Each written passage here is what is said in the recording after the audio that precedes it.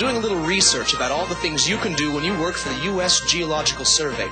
And we thought we'd start by asking some people what they already know about the USGS. Would you mind answering a couple questions? No, go ahead. What do you think they do at the USGS? The U.S. what? GS. Geological Survey. Study rocks? Collect rocks from all over the country? Something to do with rocks? Rocks? I have really no idea, so I'll just guess, study rocks? Okay, then. What kind of scientist do you think would work at the Geological Survey? Geologists. Geologists. Geometry teachers. Geographyists. Scientists who study rocks? All right. That was helpful. At least now we know where to start.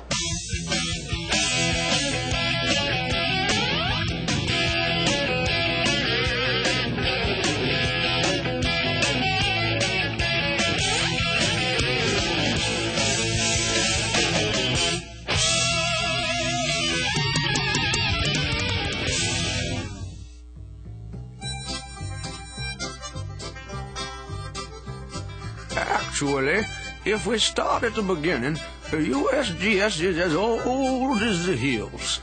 Well, almost. It started with the mapping of all the new territory during the westward expansion of the U.S. in the mid-1800s. They started making maps of mountain ranges, streams, oil and mineral deposits, and other natural resources as the land was explored and settled. It became a government agency officially in 1879. And today, mapping is still a big part of what the USGS does, only it's a lot more involved and sophisticated. John Nazimek is a cartographer at the USGS. John maps just about everything. Right now, I'm mapping industrial waste sites. But I'm not just mapping where they are, I also map what's buried there, the thickness of the contaminants, and its age. Then other people can take the information and do studies on whether the waste is really contaminating the water and figure out how to keep it from leaching into the water supply. Sometimes you have to get lost in the details in order to get the job done, but you can also step back and remember why you're doing it. I'm one of those people who started out in pre-med and found myself in classes with 1,000 other people. Then I took a class in geography and liked it. You may not get rich doing this type of work, but it's really cool to get to the point where you can write up a report and put your name on it. And I like that it's not all theoretical. I get to go out in the field and use surveying tools, and if it's nice weather, it's great to be outside. I've had a lot of out-there experiences in my work with the USGS. In one of my first projects, we were looking at the mercury contents in walleyes and other sports fishes in Washington State. We collected walleyes, smallmouth bass, and rainbow trout using an electric shock boat in Lake Roosevelt. We put an electric device into the water to stun the fish. Then when they floated to the surface, we catch them with the nets. As it turns out, most of the walleyes were collected using the hook and line with a lot of help from the local walleye club. They knew some great spots for catching walleyes. I also collect water quality samples to see if contaminants like mercury and other material are present in streams and rivers. Sometimes I wade out into the stream to get it. Other times, we need to get a sample from a bridge using a special rig. We have to take samples from several places along the bridge, not just from the bank where it's easy to reach. I enjoy the field work probably more than being in the office. If I could do about 50-50, it would be perfect. But there were times when we had to collect samples in a big storm. We had to go out there and we all got soaked, even with rain gear on. I can identify with that. Occasionally my job requires me to work under extreme weather conditions too. If we had time, I could tell you some stories. Like the great hailstorm of '97. Boy, that was a doozy. I remember the first time I ever wore chest waders. They didn't have any in my size, so the ones I had on fit me more like clown pants. We were out in a pasture, and we had to cross a little stream running through it. Well, I wasn't watching the person in front of me cross the stream, so when it got to be my turn, I thought it would be about 5 or 6 inches deep.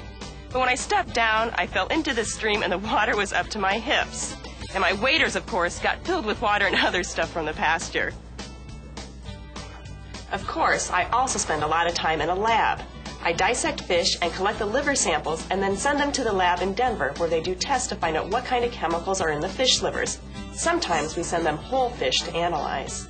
I went to college thinking, well, I like science, so I'll be a doctor. I'd never even heard of the USGS. Then I saw a part-time job while I was still going to school. They wanted someone who had a background in science and computers, and I got the job.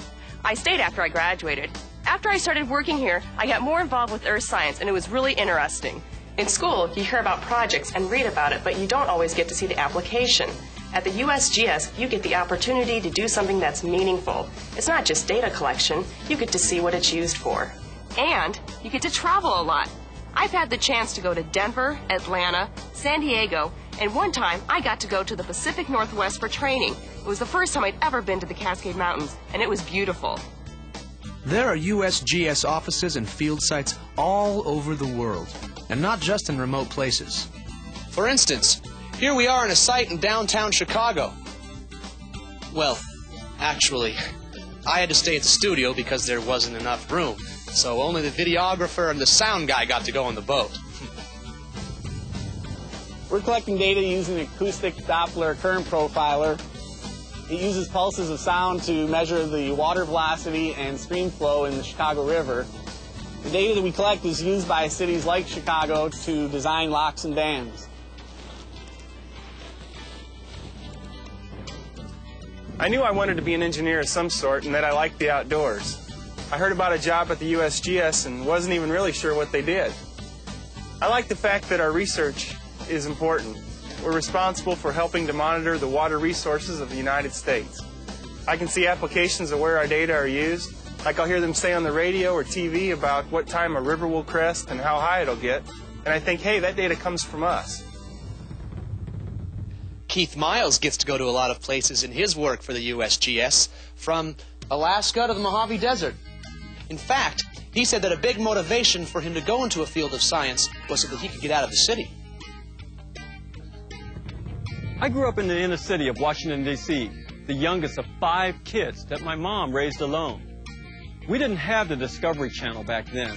I watched great nature shows on TV like Jacques Cousteau and Marlin Perkins on the Old Wild Kingdom show. But I really wanted to get out of the city. We'd go on an occasional trip to a dairy farm like this, or the National Zoo, and I just really loved all that stuff. I remember telling my mom that when I grew up, I was going to be a vegetarian, and she used to laugh. What I was trying to say was veterinarian.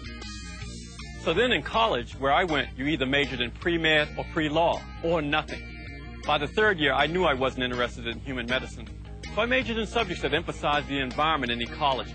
Now, I specialize in effects of contaminants on animals, and I've studied everything from bugs all the way up to eagles and walruses. Recently, I've been doing some work up in the Aleutian Islands in Alaska. It's really interesting. We discovered that there were high levels of DDT in eagles, and at first we thought it was old DDT that was long ago banned in the U.S.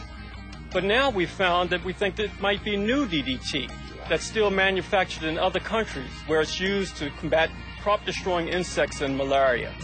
DDT can travel long distances on water or air currents, but we also suspect that marine birds that winter near where DDT is being used may be a factor.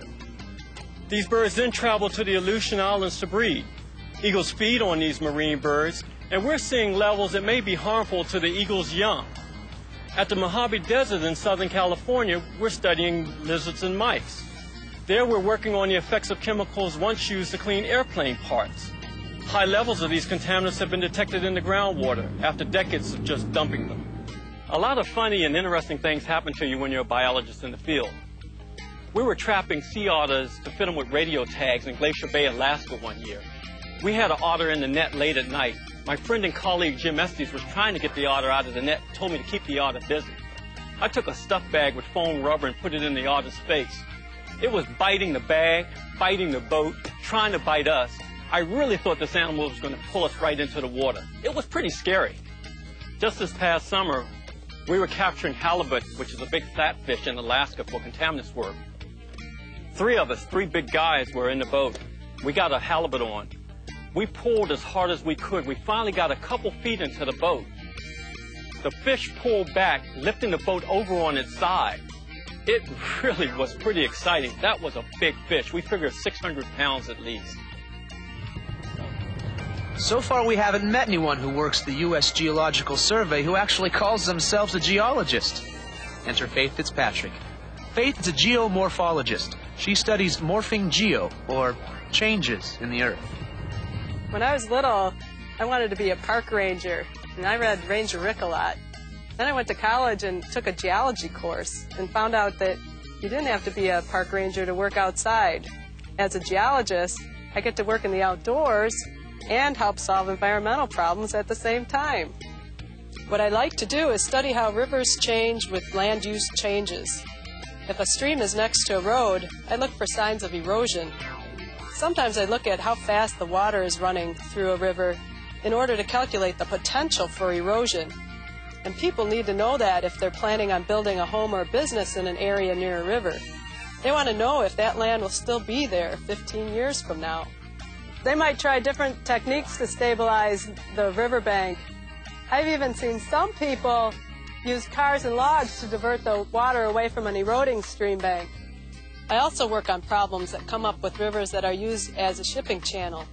Like if sediment has collected in a river, I try to figure out why it's collecting and what contaminants are there, tracing the pollutants. It may be from an industrial leak upstream. So then I ask, how did the contaminants move, and is it diluting as it moves downstream? Sometimes I'll hear from fishermen reporting fewer trout in a certain stream. So then I try to look at whether it's something natural. Have recent floods destroyed fish spawning areas? Or is the decrease caused by humans? And if it's natural, then is that okay? Or is there something that should be done to change that? I like that kind of problem solving.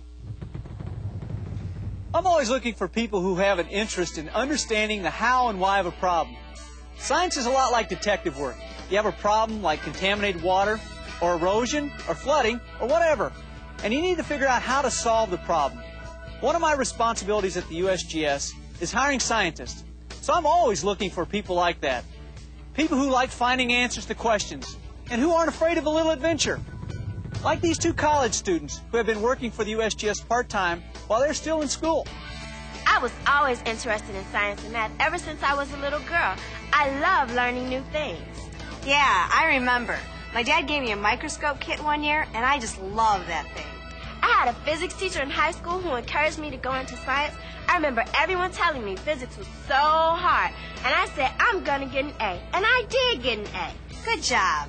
If you like to work outdoors, a job in the sciences is for you. It can get really hot sometimes and really cold sometimes, but at least you're not sitting behind a desk all day. You need to be willing to do just about anything. Like, even though I might not want to go into that underground pipe to check for contaminants, if it's part of the job, I think, hey, I might find something interesting down there. It's rewarding work, too, because you're doing a public service, like studying pesticides and nitrates that could harm society. It's important that we study it. I have an interest in soil and water. I'd like to do research with tile drainage on farms. The nitrates and fertilizers may eventually wind up in groundwater and could be harmful to people. So I'd like to do work in trying to find ways to reduce the nitrates in groundwater. So now, what would you say if someone asked you, what did they do at the U.S. Geological Survey?